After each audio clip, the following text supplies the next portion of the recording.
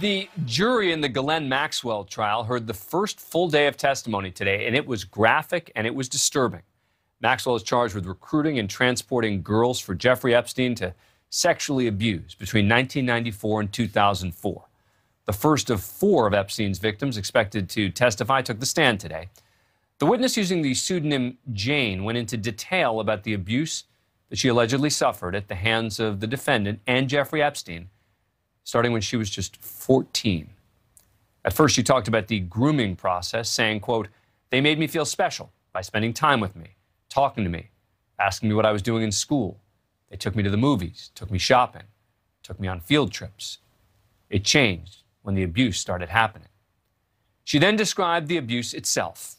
Quote, "What would Maxwell typically do? She, along with others, would just start taking their clothes off.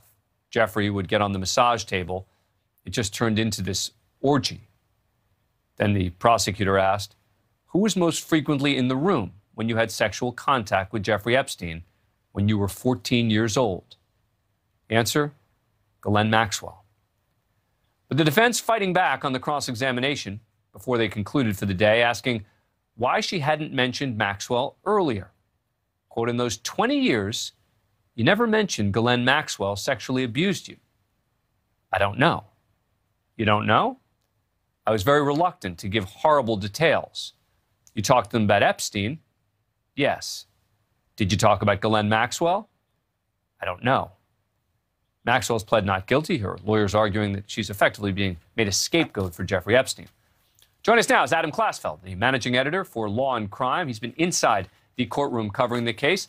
Adam, thanks for joining us. Appreciate it. Thank you for having me. All right, so this is powerful stuff as this witness testified. Absolutely, absolutely. And it's testimony that was promised from the very beginning of the case. You had the prosecutor saying, just as trial began, "I'm going to tell you the story of a girl named Jane." And today, Jane testified on day 2 of the trial. And she told a powerful and emotional story of her abuse. You read some of the quotes right now, and it got even more detailed and more graphic. We've been hearing about some of what Epstein's victims had said in the past and what Ghislaine Maxwell's accusers had been saying in the past, and there were some commonalities of stories of massages that escalated into sexual assault. And here, there were, in accordance with a lot of the other testimony that we've been hearing in the past in civil cases and things like that, accusations of the use of sex toys. Now, this witness said it went into those details, and it got graphic. Her voice cracked on numerous occasions when she was recounting her allegations of abuse. And at a number of points that it's been reported from the pool reports that Maxwell, watching this, took deep breaths. Her breaths got deeper when she started testifying as to her first encounters. So it was powerful testimony, right? Because the theory here is that Maxwell is grooming her, right? She's trusting Maxwell, right? And it's twofold. It's grooming, and it's also allegations of hands-on assault. She accused her from the witness stand of fondling her, you read one of the quotes about how things escalated into an orgy. She placed Maxwell on the scene of that. And that's what prosecutors had promised from the earliest stages of the case, that this is partly a story about grooming and partly allegations of direct abuse. Because it is critical for prosecutors to not just implicate Jeffrey Epstein, right? Because that's exactly what the defense wants. The defense wants them to just talk about Epstein, talk about Epstein. For the prosecutors, they've got to show this isn't just about Epstein.